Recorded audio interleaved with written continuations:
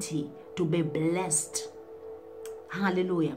To God be the glory. So meaning if you are not living a life of a blessing, hallelujah, then you are not living according to the declaration of the blessing that the Lord declared upon humanity. Hallelujah. You ought to pray for that manifestation of Genesis chapter 1 verse 28. Hallelujah. That must take forth upon your life, especially the minute you become a child of God. Once you separate yourself and you say now you are no longer of this earth, but you have now become a child of God. You have now been rebirthed. Hallelujah. Now when you speak of the word restoration, it means there was something before. Hallelujah. Hallelujah. So something is being returned to its former position. Hallelujah. To its former owner. Hallelujah. To its former place. Hallelujah. So meaning the minute you become a child of God, now we speak of salvation, where you declare with your own mouth that you are no longer of this earth, you are no longer of devil, but you have now become the child of God. Hallelujah. You are now declaring that the Lord Jesus Christ is your Lord and Savior, and you admit that he died for you at the cross of Calvary. He died and rose on the third day. Hallelujah. So that you may be restored back to your former position. Hallelujah. Hallelujah. Of authority and dominion, of rulership over all creation, because man was given dominion and authority to rule over these three dimensions. Hallelujah. Hallelujah.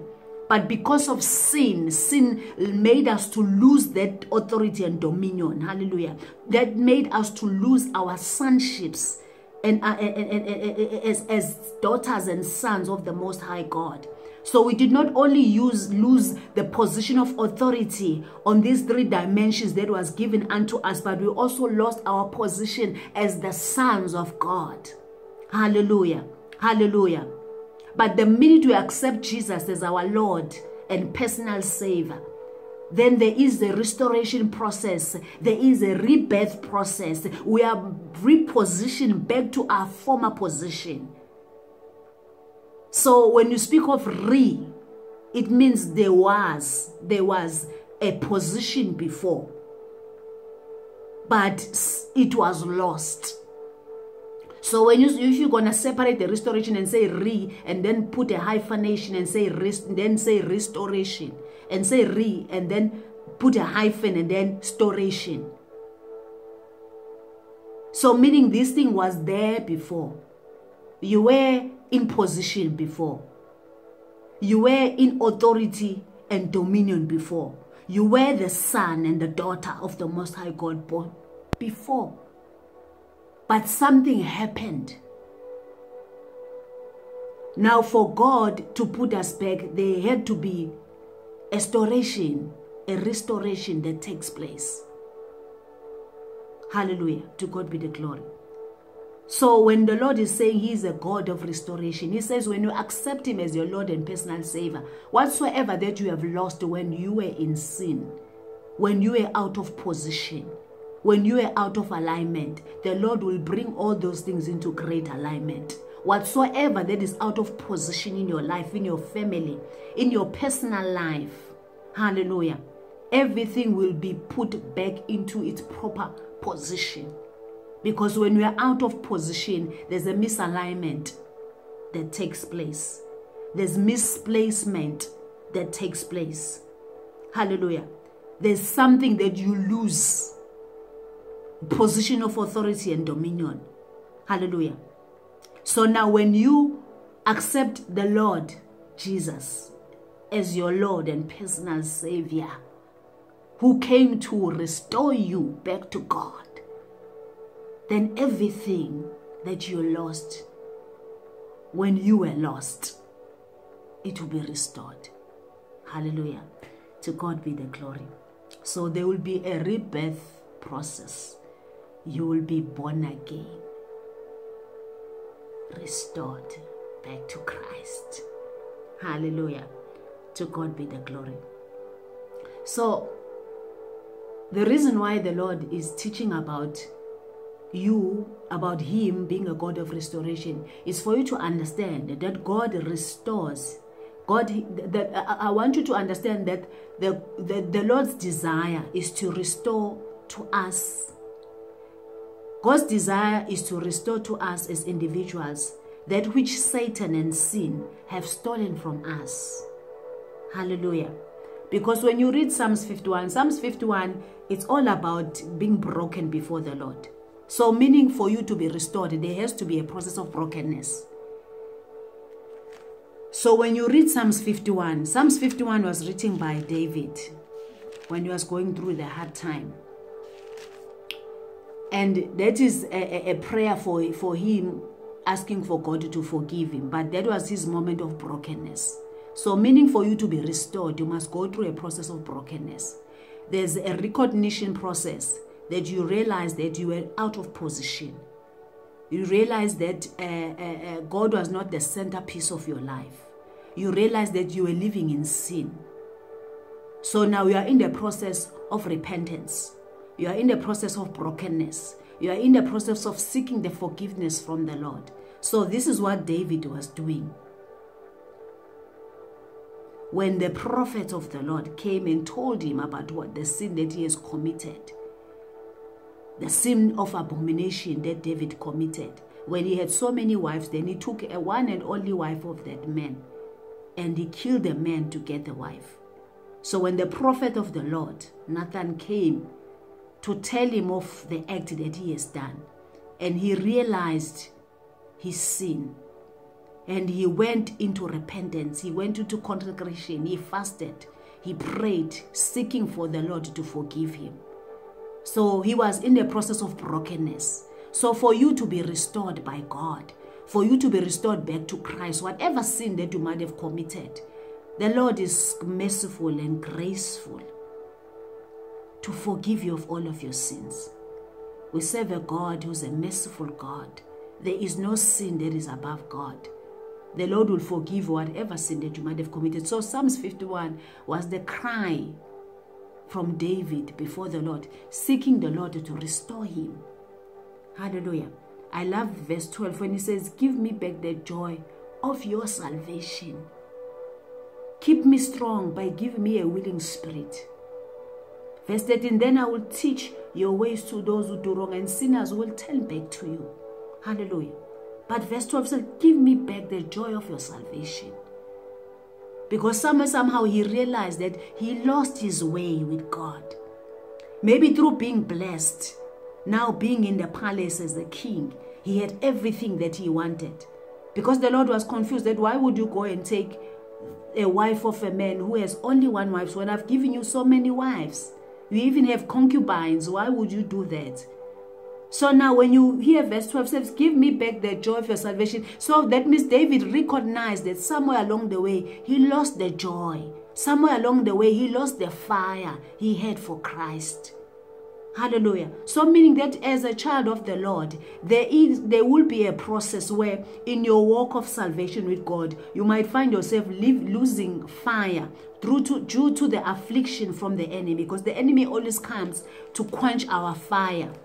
Hallelujah. By making us commit sins against the Lord. And he knows once you do that, the hedge of protection that is around you will be broken. And then there will be access doors. There will be doors that will be open. Hallelujah. So that's why we ought to guide our hearts, our emotion, our thoughts. You guide what is entering your brain. What you are entertaining in your thoughts. Don't allow the enemy to use your mental state, your brain as a stewardship of his playground, where he just comes and give you any foolish thoughts. Now you expect somebody to do something for you, whether even another brethren's. You are expecting them to do something and they didn't do it the way, and then the devil comes and gives you some thoughts that, no, you see why this person did this, because they are abusing you and so forth. And you start entertaining all those thoughts. It's going to move from that level to another level, where it's going to start making you see certain signs from that person. See how they're behaving. And everything, you will create the movie and release it and edit it and release a full movie, which is an orchestrated movie that is not a reality. Because you have allowed your thinking process, your brain, to be the playing ground of the enemy. Hallelujah. So that is why we ought to guide our thoughts, our feelings, and our emotions. Don't always hand those things to God. Said, Lord, I surrender my spirit, my soul, my heart, and my body, my mind, my imagination, my thinking process, my intellect, my will, and my emotions. All these things, we hand them over, because that is where the enemy plays mostly, because he just gives you thoughts. The minute you start entertaining those thoughts, you are finished. You are finished. We don't have to do some certain things. The Lord, in the Bible, the Lord says, men, they sin even by looking at a woman and lust over that woman. By a man looking at a woman and undressing that woman, or you as a woman, sometimes the devil can afflict you with the spirit of lust, and you are not even aware that you already have that spirit. Either he came through the dream and afflicted you. After that, the seed of that affliction, the seed of that defilement and pollution start taking forth. And now you start seeing yourself looking at people at work, and you start undressing people. You start having sexual thoughts. Rebuke that spirit there and there, so that it doesn't find room of expression. Hallelujah. So that that seed gets aborted. It doesn't find room to find expression, to start, meaning it start operating. Hallelujah. There are some thoughts you must never allow as a child of God to find room, or to get to a stage where it becomes a normality that you see people in sexual way. Hallelujah. You can be praying, the enemy can bring sexual thoughts, sexual images. Rebuke all this. They say, I rebuke in the mighty name of Jesus. I cast you out of my mind, and I put you to the bottomless pit of hell where you belong, in the mighty name of Jesus. This is the mind of Christ, and I hand over my mind to the Lord. Hallelujah. To take over. Only the thoughts of God shall dwell in my mind, not any other thoughts. Even some talks that you will say, devil, you are a liar. It's not so. The person is not jealous of me. They are happy for me. Hallelujah. I'm not going to entertain that. I cast you out of my brain. I cast you out of my mind, and I put you to the bottomless pit of hell where you belong. This is the mind of Christ. The Holy Spirit, take over my mind. Hallelujah. Hallelujah. So there are some parts that we need to do, as much as the enemy may come and try, but the ball is in our courts. Hallelujah. So the Lord led me to different stories in the Bible. He told me about the Job story in chapter 42. Hallelujah. We are told of Job that the Job was attacked by the devil.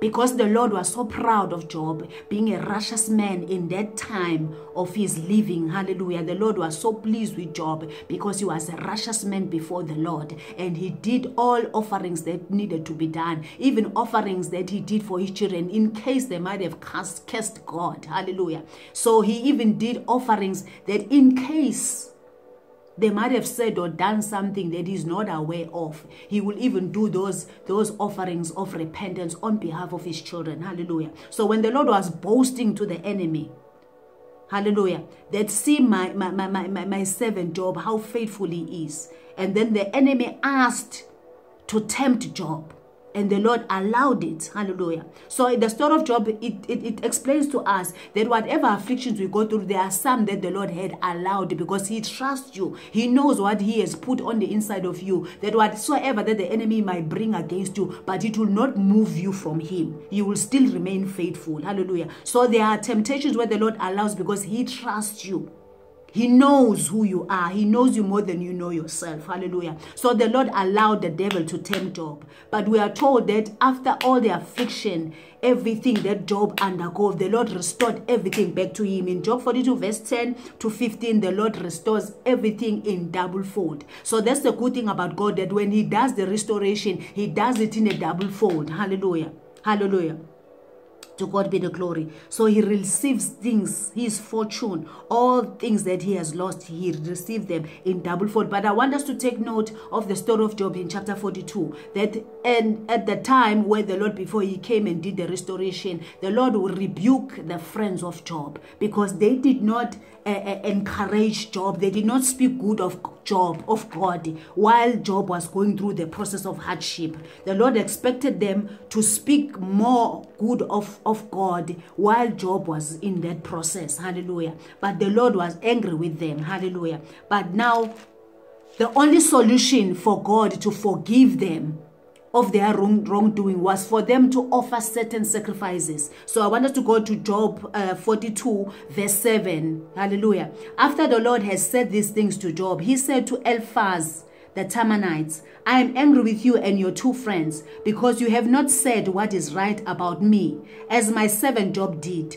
Verse 8, now take 7 bulls and 7 male sheep, and go to my servant Job, and offer a burnt offering for yourselves. My servant Job will pray for you, and I will listen to his prayer. Then I will punish you for being foolish. You have not said what is right about me, as my servant Job did. Verse 9, so Eliphaz the Temanite, Bildad the Shuhite, and Zophar the Naamanite did as the Lord said, and the Lord listened to Job's prayer. Hallelujah. To God be the glory. I want us to take note of that part, that because of the sin that the friends of Job had committed against the Lord by not speaking good about God to Job, while Job, the one who was afflicted, never spoke anything bad about God, he always exalted God. He always praised God. He said, whatever that is happened to me, if it is destined by you, Lord, to happen, let it be so. Hallelujah. The only thing he spoke bad about was himself, about him being born, wishing that he was never born. But the Lord was not happy with his friends, because they were supposed to speak the opposite, because they were not the ones experiencing the affliction. Hallelujah. To God be the glory. But there was a punishment that the Lord said they will still be punished for their foolishness. But I want us to take note that there are situations whereby for the restoration to take place, there has to be a sacrificial offering that is offered. So not all restorations are not only going to be prayed for only. There are some restoration that requires sacrificial offering. There is an offering that you need to offer, to give to the Lord in order for the Lord to restore you. Whatever kind of a sin that you might have committed, there are sins where the Lord, in order for God to do a restoration on your life, there is an offering, a sacrificial offering that you have to give. So the friends of Job had to offer an offering. Then the Lord led me also to the story of Naaman. Hallelujah. The one who suffered from leprosy. Hallelujah. So let's go to 2 Kings. To God be the glory.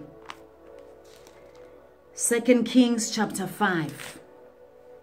So we are told of Naaman, who was the commander of the army of the king of Arab. Hallelujah. He was honored by his master, and he had much respect because the Lord used him to give victory to Aram. He was a mighty and a brave man, but he had a skin problem, leprosy. Hallelujah. That is in verse 1. Hallelujah. 2 Kings chapter 5 verse 1.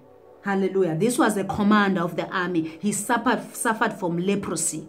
Now, this story, the Lord wanted to demonstrate something. Now, the story of Job, we are told that their friends, for them to be restored, they needed to give sacrificial offerings for them to be restored back to their position as children of God.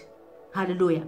To God be the glory, for God to forgive them of their wrongdoing. Hallelujah. Because restoration comes because there is a fallen that has taken place. There's a sin that has taken place. So there can never be a restoration without any fault being committed, without any sin being committed. So restoration comes to restore what has been broken, to restore what has been lost, to restore what has been dispositioned, to restore what has been displaced, misaligned. Hallelujah. To God for his all lost. Hallelujah. To God be the glory. So now Naaman's story, a commander of the army, hallelujah, has suffered from leprosy. So his servant, the girl who was a servant, who was a slave working there, said there is a prophet of God who can harm the sickness, the disease that the commander has. So he took the advice and told his king they send him to go to Prophet Elisha. And when he got there, hallelujah, in verse 10, Elisha sent Naaman a messenger who said, go and wash in the Jordan River 7 times, then the skin will be healed and you will be clean. Hallelujah. So the prophet of the Lord gave instruction for Naaman to go to the Jordan River and dip himself 7 times, and then he'll be healed of leprosy. Hallelujah. But he wasn't happy about that, but his slave encouraged him. Hallelujah. his servant that he was working with, encouraged him to go and do that. And he did it in verse 14. So Naaman went down and dipped in the Jordan River 7 times, just as Elisha had said. Then the skin became a new again, like the skin of a child. And he was clean, he was healed from this after he adhered to the instruction. Hallelujah. And then we are hearing that in verse 16, but Elisha said, surely as the Lord lives, whom I serve, I won't accept anything. Naaman urged him to take the gift. He refused. Hallelujah. Now I want us to take note. Now in this instant of the issue of Naaman, there was a rejection of offering. The man knew that whenever you go and see a prophet in the old time, you were told to bring an offering if you were to be prayed for. So he understood the rules and regulations of how the servants of the Lord were to be thanked. Hallelujah. So he took all things with him which were gift to give to the Lord. That was in verse 5. Hallelujah. But we see that Prophet Elijah rejected all those gifts from Naaman. He rejected it. So in the point being is, there are restorations that does not require any sacrificial offerings. There are some that will require a sacrificial offering, and there are some restoration that only just requires prayer. No offering is needed. Hallelujah. It can be that the person who's giving an offering is not a clean gift. It's not a clean offering, because he brought those offerings were like gift. So it can happen that the Lord is saying, don't take any gift from this person because they are not clean. As much as you have prayed for them, they have been healed. And take note, in this instant also, there was no laying of hands, because probably Naaman received that sickness of leprosy due to sin, which resulted in a curse. He must have received that sickness through a curse. There must have been something that he had committed that led him to be cursed with that sickness. That is why we find the prophet of the Lord not laying hands on him, not even wanting to see him, but gave him an instruction to say, go to the Jordan River and dip yourself 7 times. Hallelujah. And when he wanted to offer a gift to thank him, he said no. So there are restorations which does not require any giving at all. So in this instant, there was no need for any giving, because the person that was being prayed for probably received that disease through a curse. And the prophet knew what the Spirit of the Lord said, that he mustn't take anything. Now we see his servant Gehazi running after, because of the love of the things of the earth, the possessions. So he saw that how can a prophet allow this man to go with so much gifting? He went and took it. And then the prophet released the curse upon his life. Hallelujah. So meaning that if God says don't take any gifting from the person and you're taking, the curse that was upon the life of Naaman was transferred to Gehazi and his family and his whole household. Hallelujah. So there are some gifts that may look clean, but they may not be so, because the source of their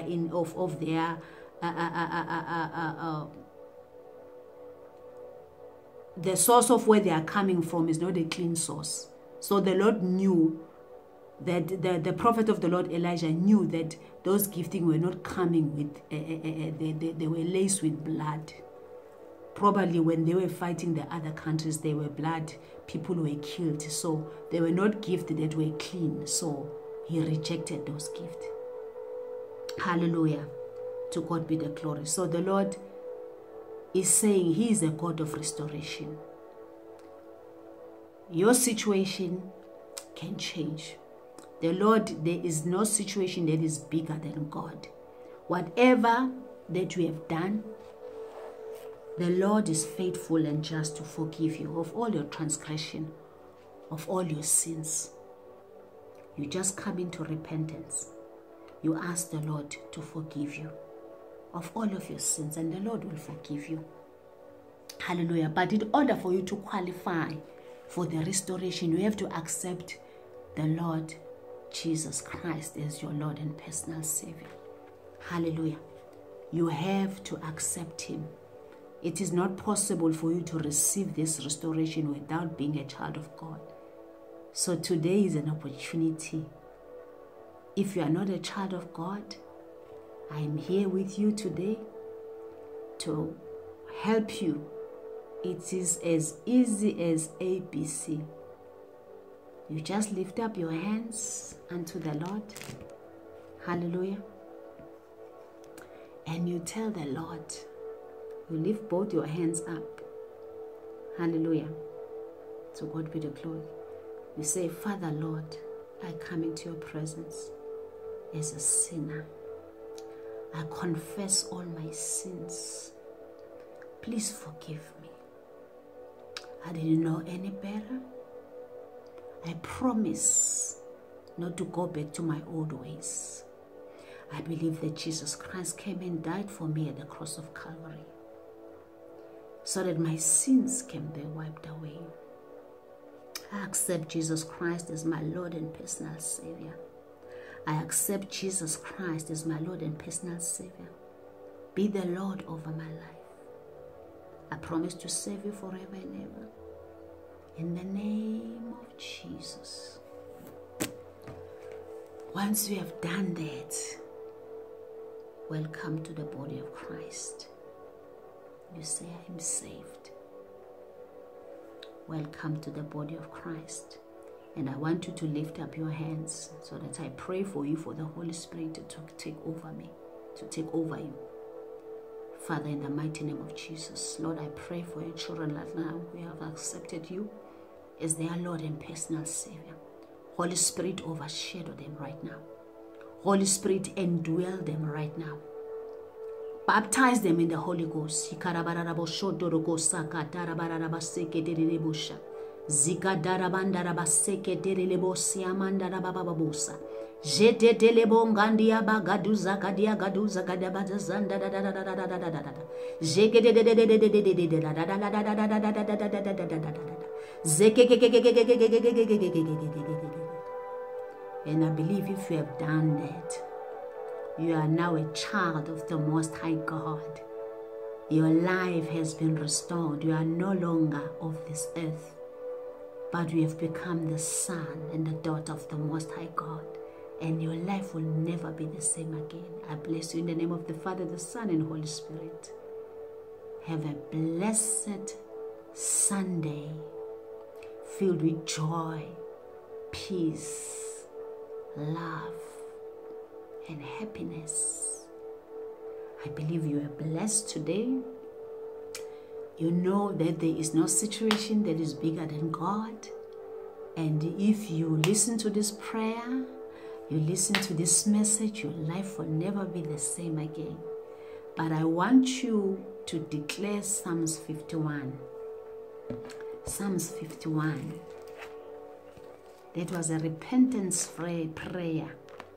David's repentance prayer.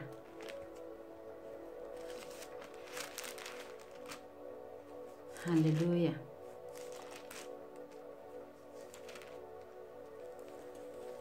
I'll just read it with you guys so that you will understand the power of brokenness. Verse 1. God, be merciful to me because you are loving. Because you are always ready to be merciful. Wipe out all my wrongs, wash away all my guilt, and make me clean again. I know about my wrongs and I can't forget my sin. You are the only one I've sinned against, and I've done what you say is wrong. You are right when you speak and fair when you judge. I was brought into this world in sin, and in sin my mother gave birth to me. You want me to be completely truthful, so teach me wisdom. Take away my sin and I'll be clean. Wash me and I'll be whiter than snow. Make me hear sounds of joy and gladness. Let the bones you crush be happy again. Turn your face from my sins and wipe out all my guilt. Create in me a pure heart, O God, and make my spirit right again. Do not send me away from you or take your Holy Spirit away from me. Give me back the joy of your salvation. Keep me strong by giving me a willing spirit. Then I will teach your ways to those who do wrong, and sinners will turn back to you. God, save me from the guilt of murder, God of my salvation, and I will sing about your goodness. Lord, let me speak so that I may praise you. You are not pleased by sacrifices, or I will give them. You don't want burnt offerings. The sacrifice God wants is a broken spirit. God, you will not reject a heart that is broken and sorry for sin. Do whatever good you wish for Jerusalem. Rebuild the wall of Jerusalem. Then you will be pleased with rice sacrifices, and whole burnt offerings and bulls will be offered on your altar. To God be the glory. Hallelujah. Glory. Even if you don't know how to do a sinner's prayer, how to do a prayer of repentance, asking for forgiveness from the Lord, even if you don't know how to repent, Psalms 51, you just use that scripture. You ask the Lord God Almighty to forgive you wherever you might have gone wrong. Father, I bless this message. I seal it with the blood of Jesus. I bless it in the name of the Father, in the name of the Son, in the name of the Holy Spirit. Whosoever will watch and listen to this message, their lives will never be the same again. They shall be blessed going in and blessed going out. And they shall receive a testimony. Their lives will be transformed eternally. In Jesus' mighty name, I've prayed. Hallelujah. Thank you for watching. Thank you. Be blessed in Jesus' mighty name. Have a blessed Sunday. Love you all. Ciao, ciao.